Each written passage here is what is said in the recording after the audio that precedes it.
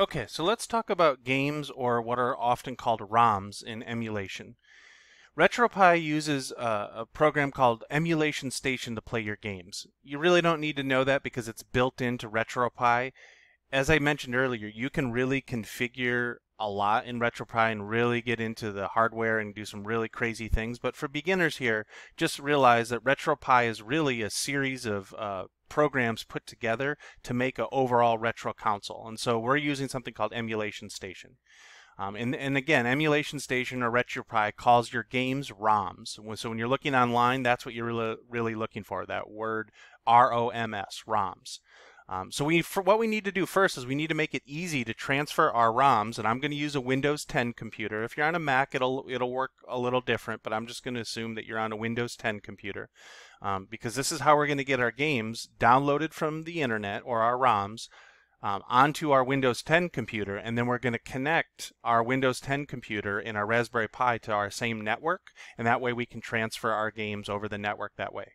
There are other ways to do this. You can actually install ROMs onto a USB drive and plug that into your Raspberry Pi, and so I'll leave some links in the descriptions that show you some alternative ways of adding ROMs to your game or to your RetroPie Raspberry Pi, but we're going to do the network way just because I think this is the most sustainable long term. But do realize there are other ways, and there are other tutorials out there that'll show you how. So let's talk about finding ROMs. Here's the big thing that I want to emphasize. It is illegal to download games or ROMs from the internet that you do not own. In other words, you must have the game cartridge from the old game systems. So if you want to play RC Pro-Am from a Nintendo, you have to own the cartridge. And even technically then, the law is a little iffy, but the law does say that if you own the cartridge, you're allowed to make a backup digital copy of your game. The problem is that you can go on the internet and you can find hundreds, if not thousands, of ROMs to download. And unless you own every single one of those cartridges for every single game, technically you're breaking the law.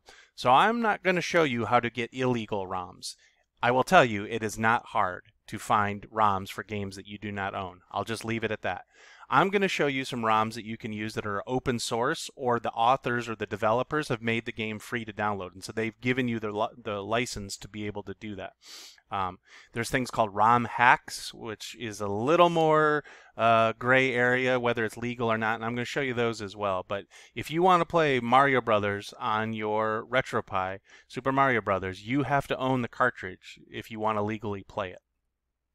So we're just going to leave it at that. But there are, like I said, a lot of homebrew, open source, or ROM hacks that you can play on your RetroPie to get started. And then I'll leave it up to you on your comfort level of finding other ROMs, but it's not hard to find those ROMs online. I'll just say that, okay?